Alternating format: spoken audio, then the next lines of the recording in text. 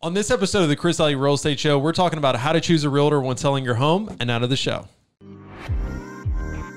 Welcome to the Chris Elliott Real Estate Show, where we bring you insights into the local Central Virginia real estate market, go in depth to answer your real estate questions and concerns, and interview local figures and influencers in the greater Richmond area. And now let's get to the latest episode with your host, Chris Elliott, and co-host, Maddie Ray. Welcome. Today's going to be a fun show. It is. Yeah. So today we're going to be talking about the questions that you should be asking or thinking through when choosing a realtor. But before we get into that, Madison, how have you been? Oh, I'm fantastic. That's good. How are you, Chris? We just had a little back and forth before we hit the record button, didn't we? We sure did. Yeah. Yeah. How's life been treating you? How's 2020 treating you? We're in February already. It's weird to think like March, because I feel like March is like spring. Yeah. Starting of spring, like that's in 30 days.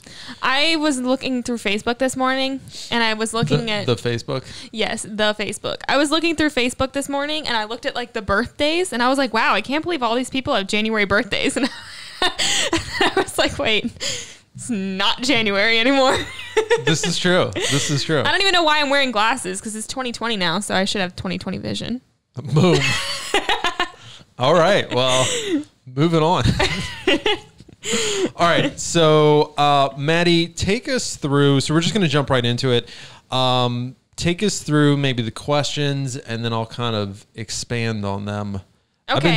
I've been told by our production staff that I talk too fast and I don't breathe in between. So I'm going to try to focus on. Will credit myself for telling you that. Yeah, so I'm going to focus repeatedly on those two things today. I'm proud of you. That's growth. Yeah, it's all about that growth mindset. There you go. Yeah, okay. There you go.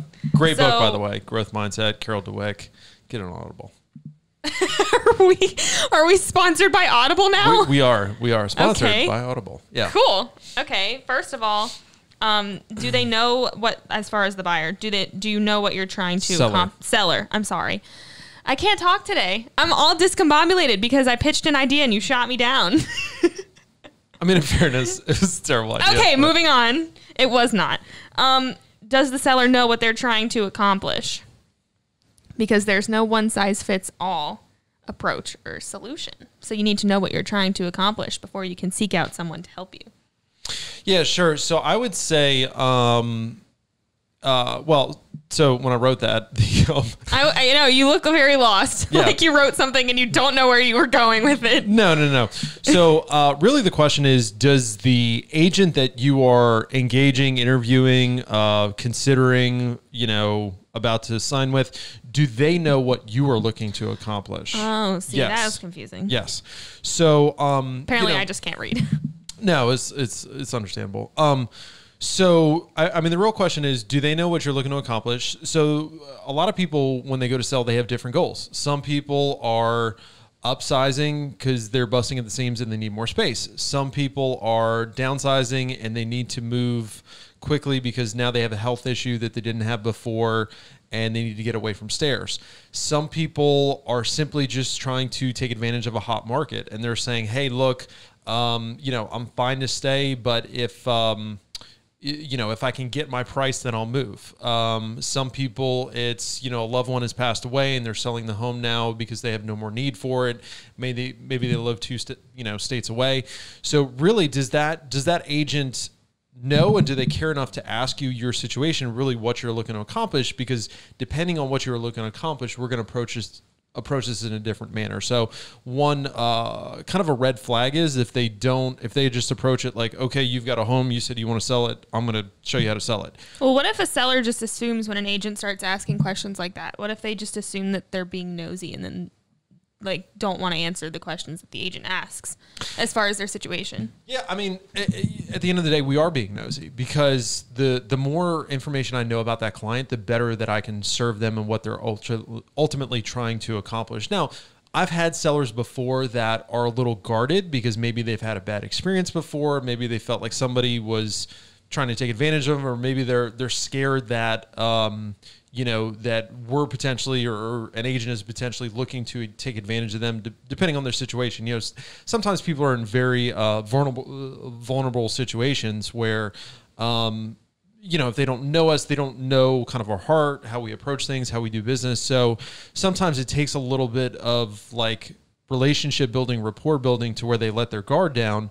But at the end of the day, like if I know the outcome that you are looking to accomplish, I can give you the best solution. What kind of gets a little squirrely sometimes is if you tell me the solution or if you tell me like the process that you want me to follow, but I don't really understand the end goal, because there might be a better way to skin that cat. But if I don't know, what you're looking to do, then me just trying to follow the plan that you think is most appropriate may not be our best course of action. Yeah. You need to know the why to build your strategy. Amen. So I feel like as a rule, you kind of have more experience selling houses than the average person who's not a real estate agent. Yeah. I mean, we sold. We're coming up on my 200th home sale, career wise. So that's pretty cool. Yeah, we'll have to get a cake or something, or yay! Maybe we'll eat some kava. We'll have a special podcast episode. Like I'll put balloons in here. We'll have like a spinach pie or something. Oh wow! Healthy. Yeah. But no, I mean, like, it's funny. I'll have people who are like, well, Chris, we're not newbies at this. We've moved, 10 times, and I'm like, that's cool. Like, we sold 10 homes last quarter.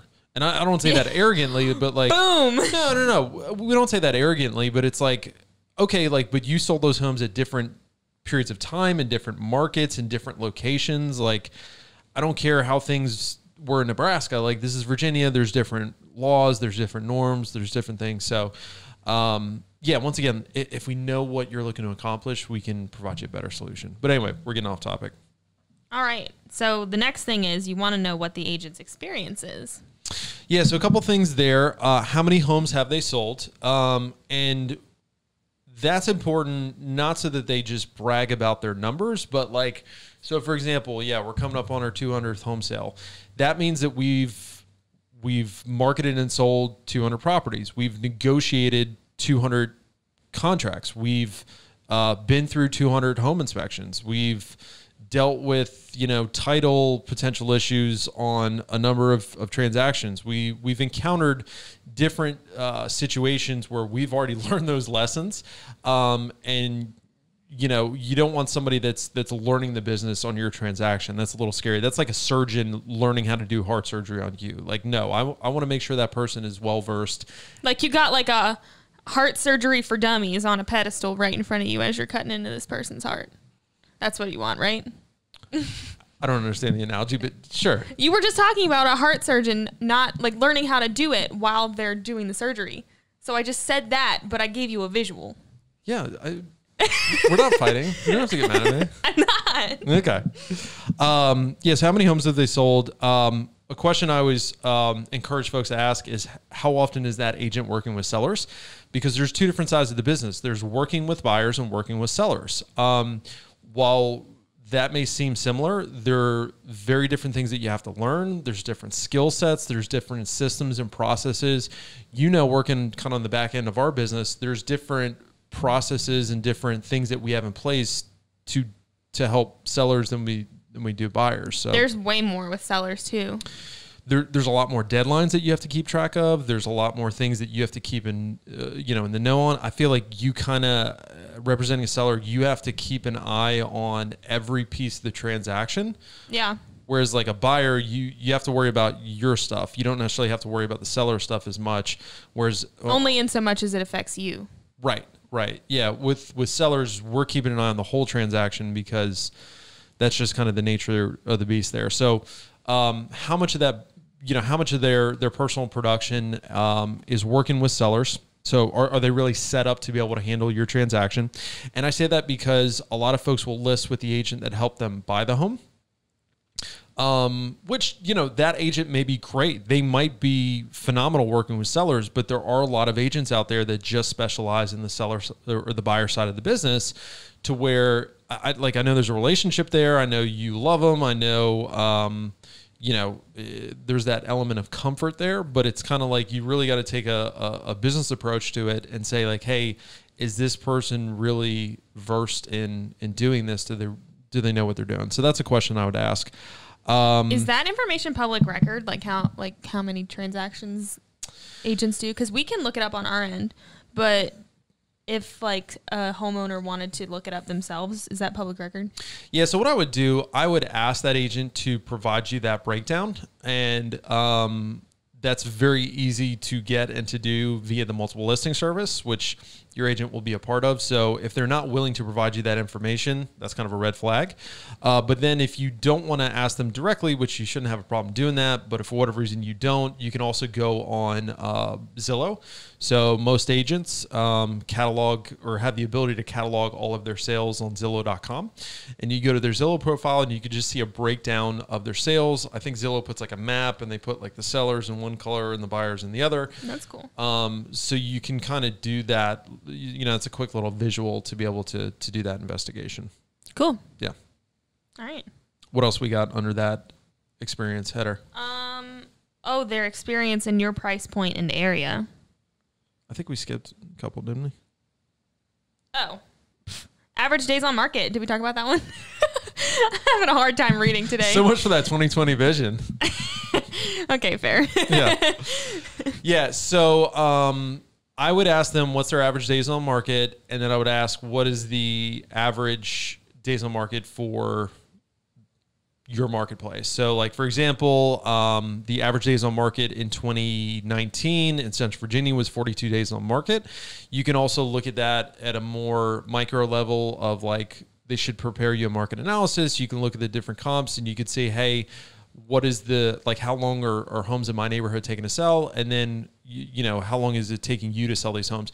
What you're really looking for is you're looking for a measurable degree of difference in which they're able to get their homes sold faster than the average. So kind of like, you know, when you're looking at a financial advisor, you want somebody, or you want a fund or an advisor that can beat the market. You're looking for an agent that could beat the market. Just because selling a house is not fun. So the quicker you can do it, the less headache, but also typically and statistically, if you look at it, the faster a home sells, generally the more money it sells for. Yeah, but also that average. Yikes. The average days on market, that's just from the time that it goes active until the time it goes under contract. That doesn't include like contract to close. Yeah, that's a whole different thing. Days on market is from the day that listing was activated to the day you ratify a contract on it. Yep. Yeah. Yep. So, all right, Good moving times. on. What else do we got there? I think we got a few more. How many reviews do they have? Yeah, so how many reviews do they have? Social proof, you know, we live in a review culture. So if they don't have any reviews anywhere, that might be a red flag. Now, we all have we used to catalog all of our reviews on Zillow for reasons, you know, I can't go into on this podcast. It's a whole different show. We have now shifted those to Google, but like cumulatively, we have close to 100 reviews from past clients. If that person has no social proof, no reviews anywhere, that could potentially mean that they don't have the best relationships with their clients. Only 99 of our reviews are from Allie. Yeah, that's right. That's right. And that 100th is from my grandmother. Oh, perfect. Yeah. So, but yeah, reviews are important. How often do they work with sellers? We already talked about that. It's already on here. What is their experience back to this one? What is their experience in your price point and area? Sure. Yeah. So you want to make sure that agent handles transactions in your price point, whether that's a high price point or a low price point.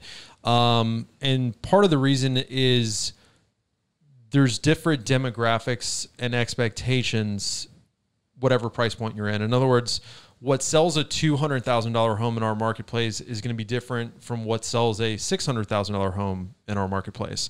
So not to say there's not agents that can handle a wide range of price points, but if somebody's only sold homes in the $200,000 price point, they may not have the skill set, they may not have the knowledge of what it takes to get that $600,000 home sold, what those buyers' expectations are, what the buyer is looking for, what's important to those buyers.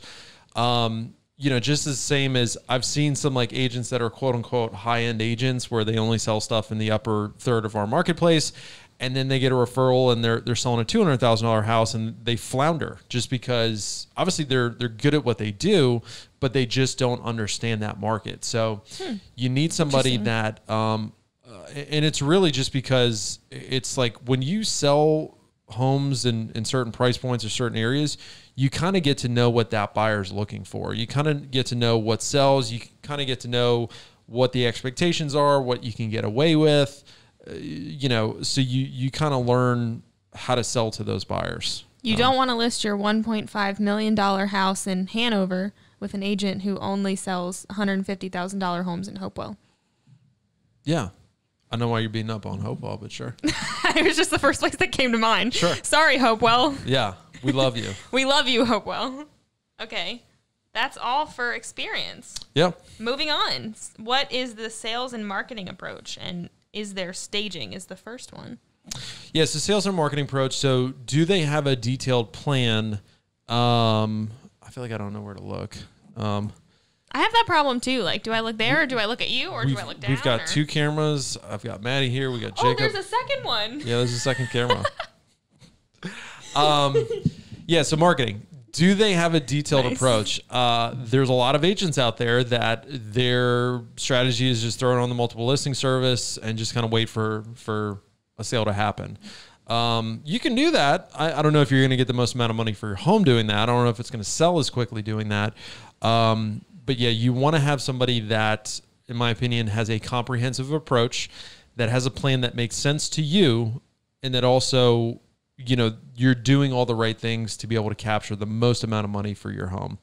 As far as staging goes, so one of the things that we do on most all of our listings, if they're vacant, a lot of times we won't do this, but on most all of our listings, we'll bring in a staging consultant. Her name is Kim. She's going to be on the podcast here in 2 weeks. 2 weeks. Very We're excited. Yeah. That was weird. But so her job is to go into the home with our clients and kind of help them prep the home for market. So like, hey, what things do we need to get rid of? What things do we need to put away in storage? Can we reconfigure the furniture? I mean, it's just, they go into a lot of detail too. Yeah. And, once again, we're not trying to tell anybody that they need to do anything, but, you're selling a very expensive item in your house. And the house itself. Yeah. Yeah. The way you said it sounded like an expensive item inside your house. Oh, no. I was like, also, it's just the house. Also the house. Yeah. But no, there's always prep work to do. There's always things that you could do, small tweaks and adjustments to put the property in the best light so that it ultimately sells for the most amount of money. Same thing when my wife and I go to sell our house, like we'll bring in a stager just because my wife does an amazing job. But, there's things that you just get so accustomed to it because you live there every day. Like it's sometimes take an objective third party just to walk in and say like, hey, maybe we want to move this, or hey, maybe we want to do this. So yeah, staging. That makes sense. Yep. Along those same lines, what recommendations are there of repairs and improvements? Yeah. So once again, does the agent come in there and give you any recommendations? Just like every home could benefit from a little bit of staging advice. A lot of times there's small tweaks and adjustments as far as like improvements or repairs that can be made. So things like, are they taking note, or are they detailed enough to take note of, hey, when you've got some railings that need to be painted, or does the deck need to be restained, or could the house stand to be power washed? Do we need fresh mulch in the beds? Are there improvements that we can do that will ultimately bring a return? So do they have experience with what this kind of ties back to knowing the area and the price point? Do they know what upgrades can be put into a home that are ultimately going to bring a return? Like what upgrades do buyers value? And do they have like a plan that makes sense there? In other words, I see a lot of times we go into these properties where somebody said, hey, you need to put granite countertops, or you need to redo this whole kitchen. And we go in and we say, hey, look, we sell a lot of homes in this neighborhood. Redoing the whole kitchen is great, but you also got a lot of other dated elements within the property. I don't think you're necessarily going to get that money back. Plus, let me show you all these homes that didn't have upgraded kitchens that sold. Yeah. Or sometimes we go in and we say, hey, if all you need to do is like, if you got a new, kitchen appliance set, or if you just put some granite in the kitchen or something, if there's little small things that we can do to like, hey, this is the last missing piece. Those are things we'll do. But once again, is the agent able to give you those recommendations, and are they able to give you reasoning why they're making those recommendations, or is it just either they say nothing or they just say, hey, you just got to redo it? I think any monkey can sell like a turnkey, like beautiful home. That doesn't take much skill, but are they able to give you sound advice on what you should do, what you shouldn't do? Yeah. Plus, even if you decide not to take the recommendations, at least you know you have an agent who'll give them to you. Yeah, you know that they know what they're talking about. They're engaged in the process, and they're thinking through this for you. Yeah. Someone asked me about improvements once, and I gave them advice. What'd you tell them? They were taking off the carpet or they already took off the carpet on their stairs, and like they were like, oh, is there anything I should do to make it look better? And it was like jagged at the top where they took it off. So I was like, oh, just like kind of cut that into a straight line so it doesn't look like it's like ripped off like a Band-Aid. Nice. They ultimately didn't listen, but I still gained trust points because you did. Little old me was able to answer a question. You did your job. You did your job. For all your flooring questions. Nope. Private DM Maddie. If you want to be disappointed, definitely DM me. Okay, moving on. Are there photos and video, and who is doing the photos and video?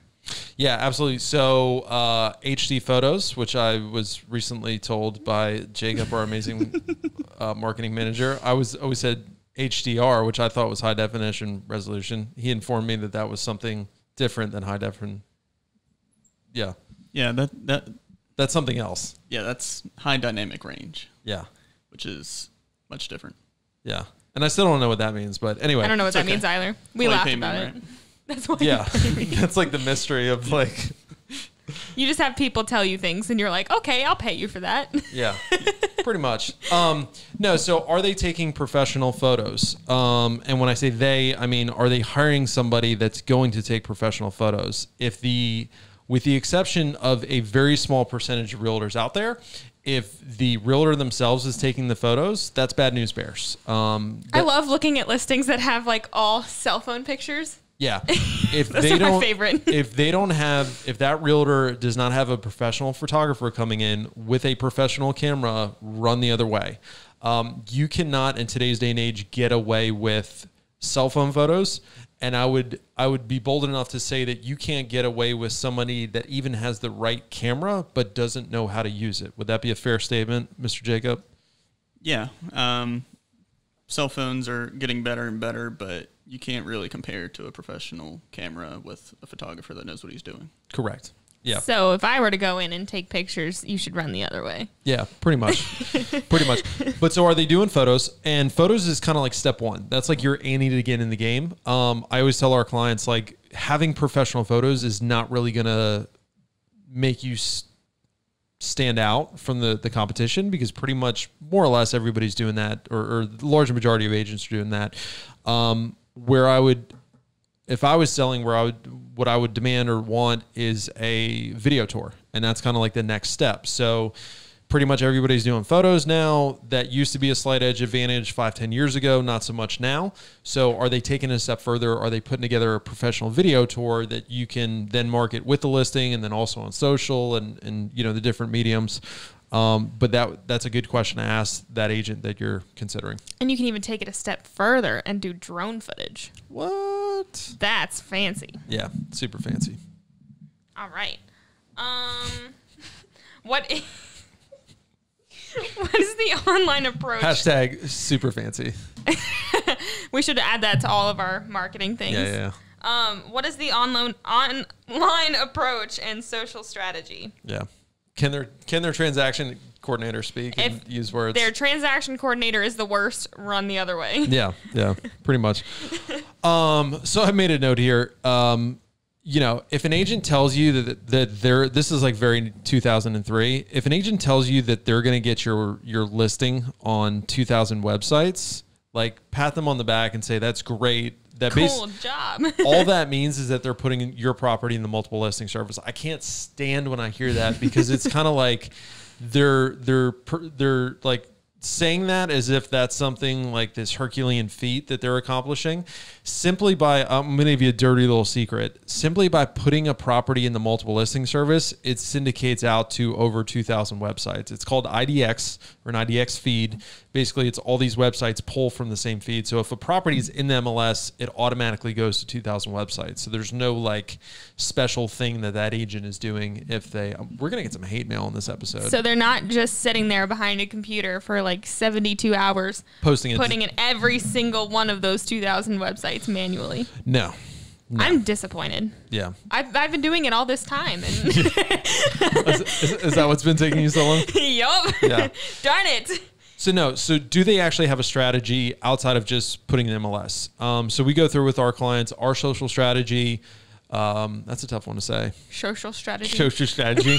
We go through clients. We got to break this off. Strategy. And then we talk about a social strategy. We need a blooper reel. Instagram, Facebook, LinkedIn, Twitter. MySpace. No. So what is the game plan? What is the game plan? You started this. What is the game plan to get the property out in front of people? I keep looking at the wrong camera. To get the property out in front of people via the social mediums, online, is there a strategy outside of just MLS? And if they cannot articulate that to you, then they probably don't have one. If it's just, hey, we posted on social, great. Cool. What does that mean? Break that down for me. And if they can't give you detail, that means they probably don't have a plan there. And then you run the other way. Run the other way and call us. Yeah, I mean, we're doing this whole show, and in reality, we could just end it and say, hire us. Are we still recording? Cool. Oh, word. Moving on. Moving on. How do they determine pricing? This is tough subject. Always sticky, always gets a little weird, always gets a little heated. Everybody gets a little tense when we talk about pricing. Break down the bullets for me, and I'll go through them. Okay, number 1, red flag. If they ask you want you to determine the price, that's not a sentence. No, but it's a bullet point. So hey, once again, another red flag warning. Maybe we can have Jacob like put like a red flag little thing in the video. Yeah, he's like, great, thanks for creating more work for me. So here's the deal. If that agent, now we ask our clients, hey, do you have like an expectation of what you think this property should sell for? But if they say, hey, what do you want to sell the property for? And you give them a number and they say, great. And then they're just like, let's just write that in the contract. That's a problem. It's a lack of professionalism. Well, that essentially means that they are just they're either lazy and they don't want to run the numbers on the property. They don't have a spine and they're not willing to confront you on. Oof. Yeah. They're getting dragged today. I'm salty today. I see it. No, they don't have enough fortitude, courage, whatever you want to call it, professionalism to be able to confront you on an unrealistic price expectation, or they're just pandering to you and they're saying, hey, I just want to get your listing because I feel like I've accomplished something just by getting you to sign the contract. So whatever you want, whatever I think I need to tell you to make you happy, that's what we're going to go with. That's a huge, huge red flag. If they don't have an opinion on what the price of the property should be, that's an issue. Now, that's not to say we disagree with clients all the time. I mean, there's sometimes where we come in and we say, yeah, I agree with you on the price and here's the reasoning why. But I guess maybe I would throw out a challenge. If they agree with you on price, I would question them why they agree with you on price. Yeah. Because go a little bit deeper, go one layer deeper, peel that onion back one layer and see if they actually have an understanding of why they think that price is appropriate. Well, plus also if they can't even have that tough conversation with you, like let's say they get a contract, then you can't expect that agent to have the tough conversations with the other side and work on your behalf. Well, we always joke around with folks when they're like, hey, will you discount your commission? And we say like, no. And they said, well, Johnny down the street did it. I'm like, that's great. Like, hey, if Johnny couldn't hold the line with you on his money, like, how do you think he's going to deal like with somebody like myself, you know, when I'm representing the buyer and we're working against you? You're probably a tough person to negotiate with. I don't know. We've had some negotiations. Yeah. But also I have no spine. So that's different. Yikes. Hashtag no spine. Hashtag no spine. Hashtag super fancy. Yeah, there you go. Yeah, so that's that. All right. Next, is the pricing realistic or optimistic? Yeah, so this goes back to like, okay, can they explain to you the rationale behind the pricing? Can they give you the reasoning as far as why they arrived at the price they arrived? And based on that explanation, you know, in your heart of hearts, now we all want as much money as we can for our properties, and I think we are all optimistic, you know, when we go to sell our real estate that we want, you know, like even realtors, you'll see like, even good realtors, you'll see like where they get optimistic on pricing. But, you know, really take a step back and look and say, okay, like the pricing strategy they're giving me, is that realistic based on the market, or is that just optimism, you know, through the either just like maybe being overly optimistic? Naivete. Oh, okay. My bad. Hashtag super fancy. Yikes. Yeah. So are they being realistic or optimistic? I beat that one to death. I think you have. Can they offer you multiple pricing options? Yeah. So once again, it goes back to kind of again.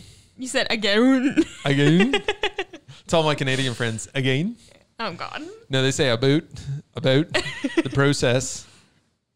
I'm glad you're Stephen not Canadian. Kim, what's up, man? Give me some love on social.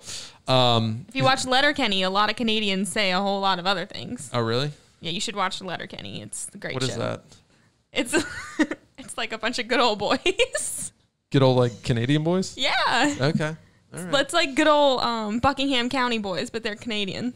Okay. All right. I think you'd like it. Okay. It's a great show. All right. Moving on. We're endorsed by Letterkenny. Yeah, there you go. So, multiple pricing strategies, kind of going back to the original conversation of like, do they ask you what your goals are? So if I have somebody that is looking to test the market, wants to get, you know, doesn't necessarily have to move, they just want to move if they can get their price. Like, okay, that's one pricing strategy. Like, hey, we're going to price it up here, knowing that we're being ambitious on price. But if somebody's like in a dire straits where they need to sell quickly, or, you know, based on the time of year, maybe we're heading into the slower season, we might go with a different strategy of like, hey, we don't really have the margin for error here, so we're going to price it right at fair market value from the get-go to get this thing moving on. But can they give you different options? And once again, can they explain the strategy behind those different options? Or is it a one-size-fits-all, here's the price, and it's either like way too high or it's, you know, super low just to get it cheap, to get it sold? Yeah. Sounds like that agent doesn't know what they're doing.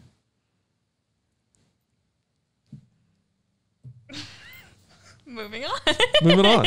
What's next? Can they explain their price / market value to you in a way that makes sense? If not, are they making up numbers? Yeah. So we kind of hit on this already. Like, can they explain that? Can they give you an explanation of the price, or is it literally just pulling numbers out of their backside? Which is not good. No. Yeah. Are they willing to confront you on unrealistic price expectations? That really sounds like a battle. Like, well, are they ready to? It's not though. But if they can't, if they're just going to go along with whatever that you like, for example, like if I have a personal trainer and I say like, hey, I want to get ready for the Olympics, which I don't, but like if I say like, hey, I want to be able to sleep in, drink every night, and eat, you know, a pound of cake every day, and they're not willing to confront me on that, like, hey, this is not going to get you to the Olympics. Like, then if they just tell me whatever I want to hear, then I'm ultimately not going to get the goal.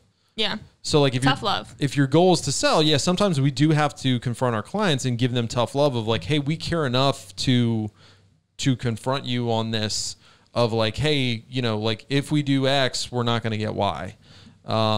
So like, is that agent strong enough?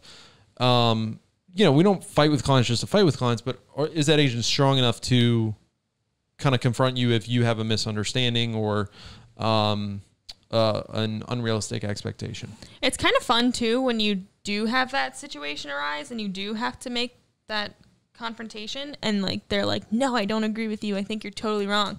And then it plays out and it turns out that we were right all along. Yeah, which I mean, we don't always. It's not about being right, but you know. Yeah, and we don't get it right every time. But once again, kind of ties back to, does that agent have the experience to say like, hey, I've been in this situation before.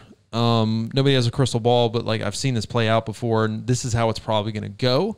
So once again, if you do X, you know, you're going to get Y and not Z or whatever it is. Yeah. Yeah. Okay. What is the game plan if we find that we overpriced? Yeah. So once again, do they have a strategy in place for if you find that you're overpriced? So with our clients, usually what we tell them is, hey, we're going to go 30 days or 20 showings, whichever comes first. And if we're not getting traction in my price points, you can tell within 30 days whether or not you've overpriced a property or if there's an issue. So is there some type of structure in place where, hey, we're going to review this within a set amount of time if we find we're not having success? So with our clients, you know, usually it's that 30-day review of, hey, we've been on the market now 30 days. Here's the showings. Here's the feedback we're getting. Here's the interest we're seeing. Should we continue on the course we're on? Should we make an adjustment? But is there some type of process in place? And once again, if somebody works with a lot of sellers, they typically have some type of process in place. Because they know a few things because they've seen a few things. There you go. Is that like a song? No. I don't know where I got that reference. I just heard it the other day and it's stuck in my brain. It sounds cool. It sounds really good. It does sound really good, doesn't it? I said something good. Yeah. You did. Oh, good. Also, I've only like worked for you for a year, but it's been a long year. It has really been a long year. You've got a couple more grays than you had when I started. Yeah, probably. But I feel like there's only been like a handful of things that we've seen that we haven't seen repeatedly. Yeah, it's not just about price, but about in general. Yeah, you run into the same situations over and over and over again, pretty much. Yeah, so we've got the experience to say we've seen this before. So yeah, establish authority. I mean, sure, yeah. Listen, I'm just trying to help your cause. This is why I don't talk that much. Moving on. Establishing authority. Now I am establishing authority. How will you be communicated with? How will you be notified of showings? Showing showings? Showing showings? Showing showings. Showing Did you write showings? this at like 9:30 right before you went to bed? This is at like 5:30 this morning. Showing showings. Yeah, so once again, going back to plan, going back to strategy, going back to process. What is their process to communicate with you? I can't tell you how many agents I've talked to, like buddies of mine who I like. Throwing them under the bus. I'm not going to name names, but like you tell them like, hey, like, so, you know, like they say like, oh, like whatever, this deal didn't work out. I'm like, oh, like, did you notify the client? And it's like, there's no set notification schedule. There's no communication schedule established, which is crazy. But like, yeah, so can they articulate to you like, hey, this is how you're going to be communicated with? Most people I find when they're on the market, they want to know what the heck's going on. So I feel like that's a fair thing to want to know. Yeah. I think your house. I think it's a very fair thing. So what is their process for communicating with you? When will that be? Is it on a set time every week? Like we update our clients every Tuesday afternoon. They can reach out to me, you know, the other 5-6 days of the week, but every Tuesday afternoon, they know they're going to hear from us, whether there's an update or not. We're just going to be checking in saying, hey, this is what's happening. Like, do you need anything? So what does that look like? How are they going to be notifying you of showings and feedback? If the agent says they're going to just text you anytime there's a showing, that's problematic. We use a very cool tool called Showing Time, which basically coordinates all that and keeps it all on schedule so that a client can go back and they control the process, and they can also reference that. They can go back and they could see, okay, like, hey, we got those 3 showings on Saturday, and you know, it kind of makes people feel like they're less at the mercy of their realtor, and they have more of like a voice in the. Yeah, because a lot of people feel like that their agent just like reaches out and says, hey, I got somebody that wants to see it like in 45 minutes, and they basically feel obligated to we do things for our clients. So we set it up like lead time. So basically, if somebody wants to show a property as soon as possible, the earliest they can show it is an hour from that time that they request it, because it's not fair to our clients, especially if they're living in a house, if they have kids or whatever, pets, like to say, hey, you got to be out of your house in 20 minutes. Sometimes we do more than an hour. Yeah. Sometimes we do 2-3 hours. So once again, what's the plan there that agent has? All right. And we kind of already touched on this, but is there a regular communication plan? Yeah, we already hit on that. Yeah. Okay. Next, are they a one-person show or do they have a team? Yeah, so it's very hard in today's day and age to be a one-man band. Working behind the scenes, how many things that we need to do, how many things we need to stay on top of, how many people need to be kept in the loop, how many things need to be communicated with. So if that agent does not have an amazing transaction coordinator, does not have an amazing marketing manager, are they doing all that work themselves? And if so, do you have confidence in that individual that they're going to be able to do that? Do they sleep? Do they eat? Do they ever have any relationships? Yeah. But, is it, hey, they're doing this all themselves? And then, it goes to the question, do you have confidence that individual can do that along with all the other clients that they have? Or is this going to be a situation where they take your listing and then they deliver a terrible customer experience just because they're kind of a burn and churn type operation? So that's a question that I would ask, like, who are the other players on the team? If they say, hey, it's just me by myself, for me personally, knowing what we know, that would be a red flag. Yep. You need to have someone who has a great transaction coordinator. Hey, man. I mean, you could give or take a marketing manager, but... Oh, boy. This is true. Oh. Yikes. All right. Well, that was all the questions. Do you think there's any other questions before we jump into the fire round? I feel like we kind of, that was pretty... Those are the big ones. That was ad nauseum. That was that. Wow. Throwback to one of our first shows. Yep. I had to think about that for a minute. And I was like, that's not a word. Oh, wait. It actually is. And we proved that. All right. So now let's jump into the fire round and look at our questions from the socials. All right. Jumping in the fire round questions, Jacob, hit us with what the Facebook and the Instagram want to know. All right, so the first question is going to be, how accurate is Zillow when pricing out a house? Madison? I wasn't prepared to answer this one. Usually not really, right? Because there's a lot of factors that go into pricing a house, including comps and stuff. So I don't know where Zillow gets their numbers, but I feel like they don't have the, they're just a robot. They don't have the comps and stuff? I feel like I was going to say they don't have the experience, but I think that's kind of different. Like, there's more human elements to pricing a house that Zillow may not be aware of because Zillow is just a robot. Yeah, well, what Maddie said is very true. Zillow is not a human. Was I right? Oh. In a roundabout way. Okay. No, but so the thing to know about Zestimates, that's a question that we get a lot is like, hey, Zillow says it's worth X, you say it's worth Y. Where's the disparity coming from?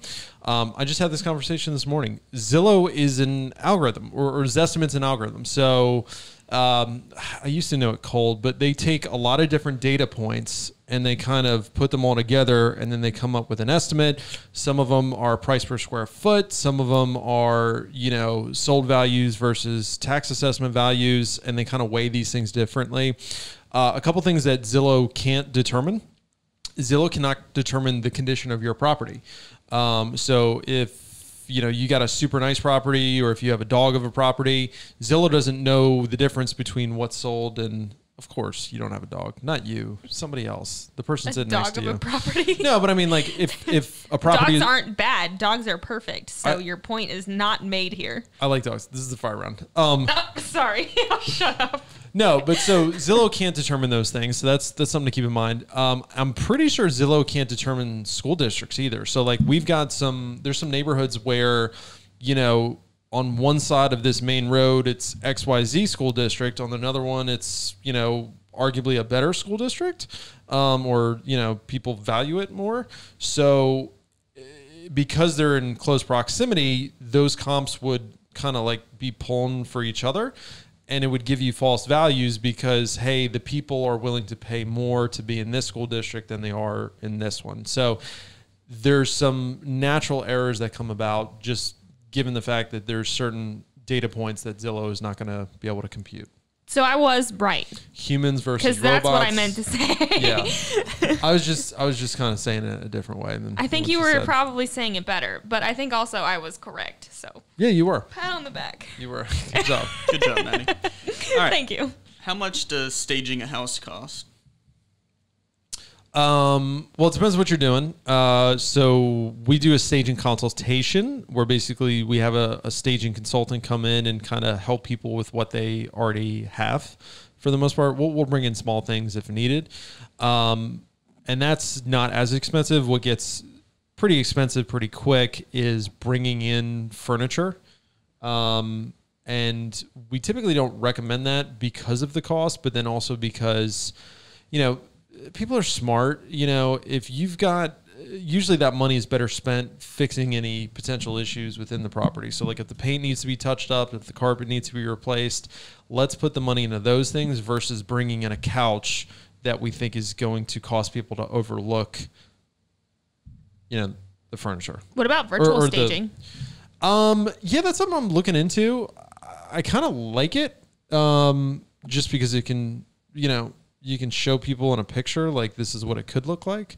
But then again, once they get to the house, They know it's a lie. yeah, And you're a fraud. Until they have like hologram staging, That would be so cool. patent pending. Let's work on that.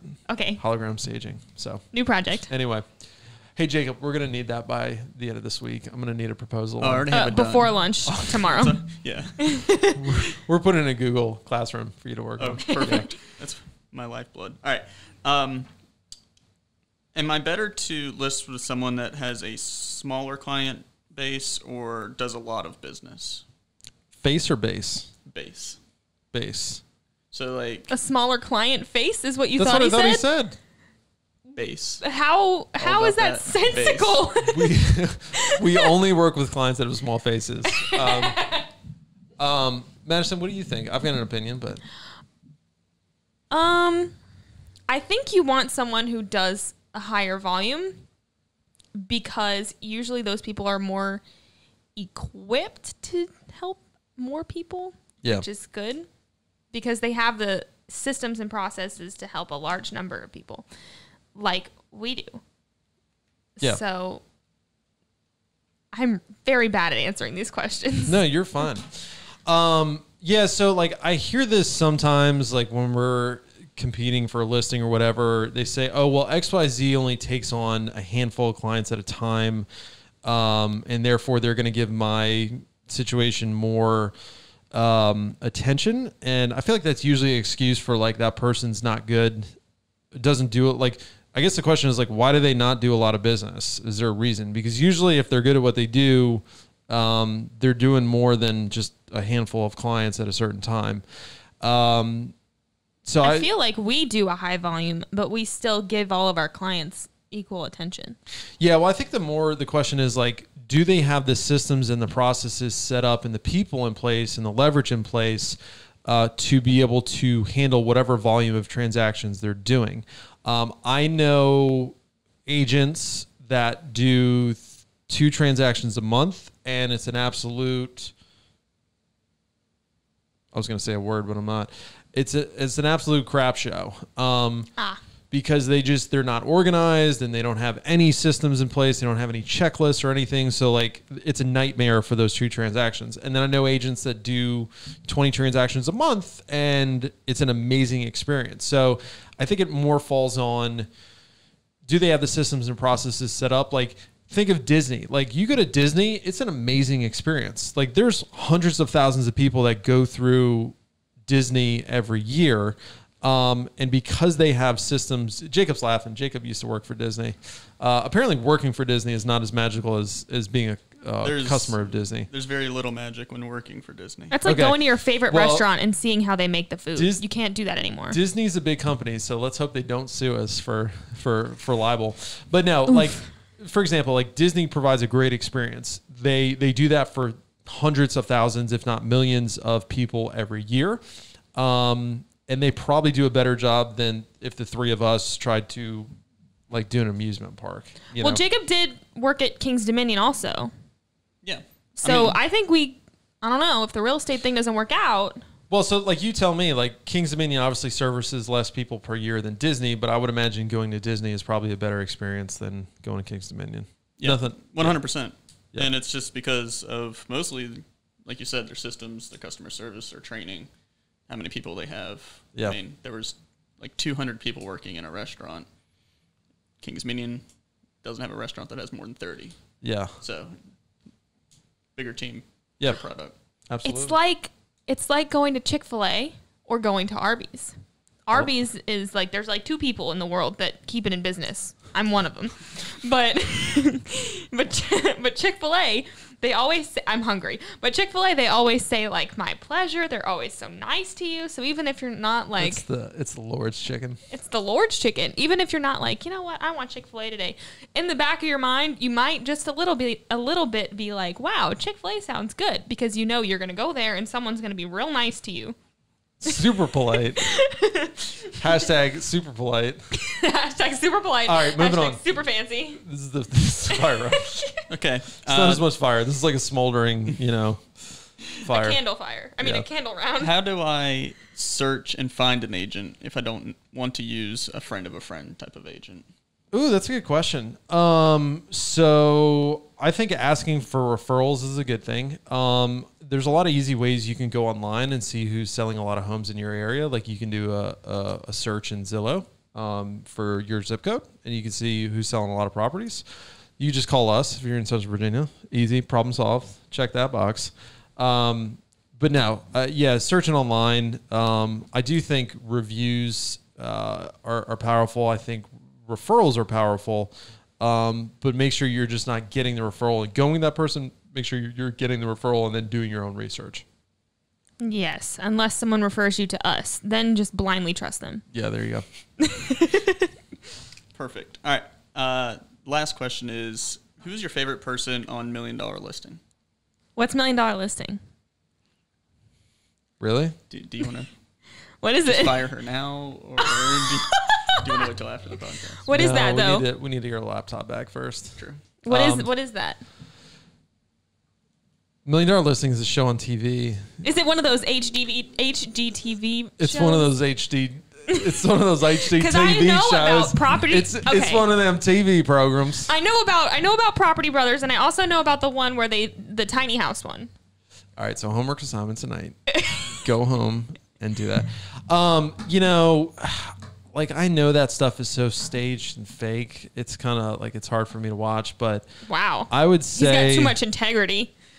No, it's just like it's like if you watch a show about transaction coordinators, would you want to go home and watch a show about transaction coordinators, or would you be like, enough's enough? Like I'm watching. So why do you watch real estate shows? I don't. I haven't watched in a while, but I will say I'm a fan of Ryan Serhant. He's got his own YouTube channel. He does great things. Ryan Serhant, what's up, man? Not to be confused with Ryan Seacrest. No, not at all. So if I had to pick one, and then I liked Luis, like the Puerto Rican guy. He just had like so much energy. Like he was just like off the charts energy all the time. Where's he from? He's from Puerto Rico. Puerto Rico. How do you say it? You live in South Florida. You said it kind of right, but without the theatrics. Puerto Rico. Okay. But I was going to say he's not from like Turkey. Moving on. Anyway, that was today's show. Questions to ask when interviewing an agent. Appreciate y'all tuning in. Hit us up on the social channels. Subscribe, hit the bell, like us, comment. If there's anything you want us to see, you want us to talk about, let us know. Thanks for tuning in. We'll see you on the next episode. Thanks for joining us for the Chris Elliott Real Estate Show. If you have any questions or suggestions for future episodes, please contact Chris Elliott at chris@chriselliottrealestate.com or by phone at 804-980-1898. And please join us again next time for the Chris Elliott Real Estate Show.